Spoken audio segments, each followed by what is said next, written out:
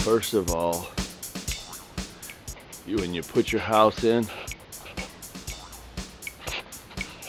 I used a compass. I got on that corner, I put a stake in, then I had my compass and I stood right here with my compass and I said, that is north, put the next stake in.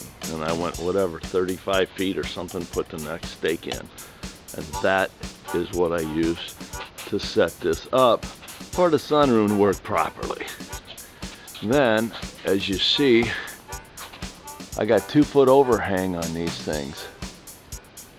Right now we're getting the best sun, December, January. But in the summertime, when the sun's straight up, sun never comes in those windows. Between May and September, it don't come in at all because I got a 3-foot overhang on there. See that? Now it's starting to already come down on the windows. It's just not too far after afternoon. So if you'll notice,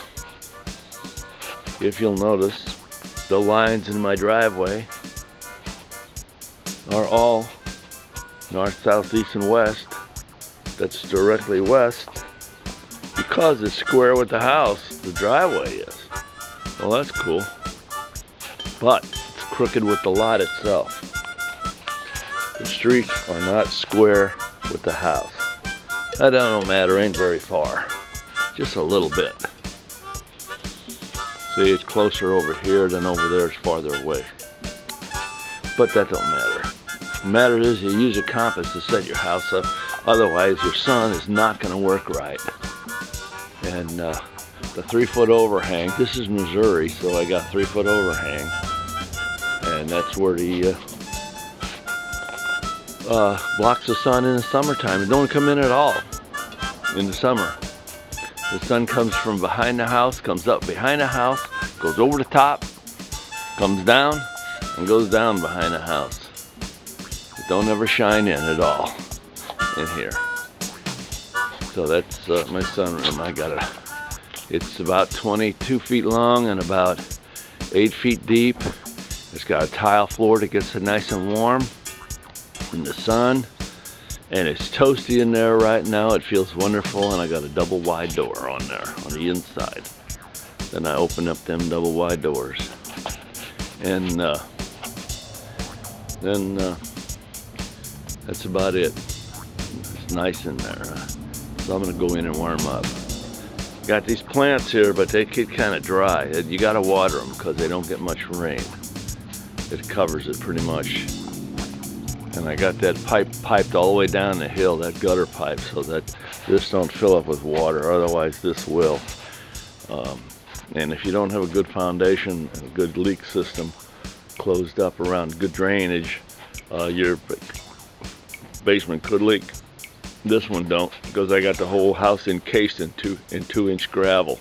The entire house foundation is filled almost all the way up to the top in 2-inch clean gravel, 2 feet wide, with drain tiles all over in the bottom of it, inside and outside the house, piped outside.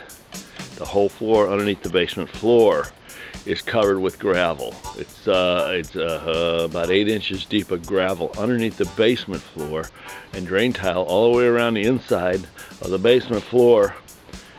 And then piped through the wall, through the footing, outside and down the hill, so the floor underneath the basement floor cannot hold water at all. Neither can the outside, because underneath that is all gravel. You dig down about 1 foot and there'll be nothing but gravel there.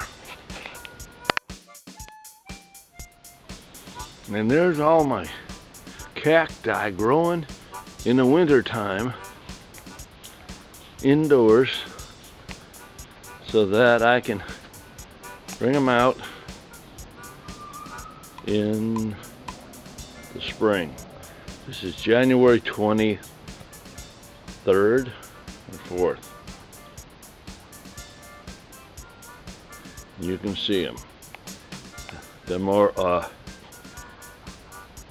windows, door windows. They're made from the doors. I think they're like 78 by 35 or something like that. That's my sunroom. Got a flat ceiling. Got hooks all the way across. Had to put extra wood up there for all those hooks. This cold air returns, one on each side. And what that does is you turn the blower on. When it gets too hot in here, you turn the blower on and sucks the heat out of here. That's the tile floor that I put in myself. More cactus. I like these edible ones here because they don't have any thorns on them. And I raised a bunch of them. Okay, so I thought I'd show you my sunroom. These are double pane insulated glass doors. They're exterior doors. They're heavy. And when I close that at night, it gets cold in here and it's not heated. And right now, it's about 85. No, not that hot yet. And then Sassy comes in here and she wants to sleep on the piano. Don't you? Huh? Yeah. So anyway, and there's my peppers. Those are peppers. They're in a pot.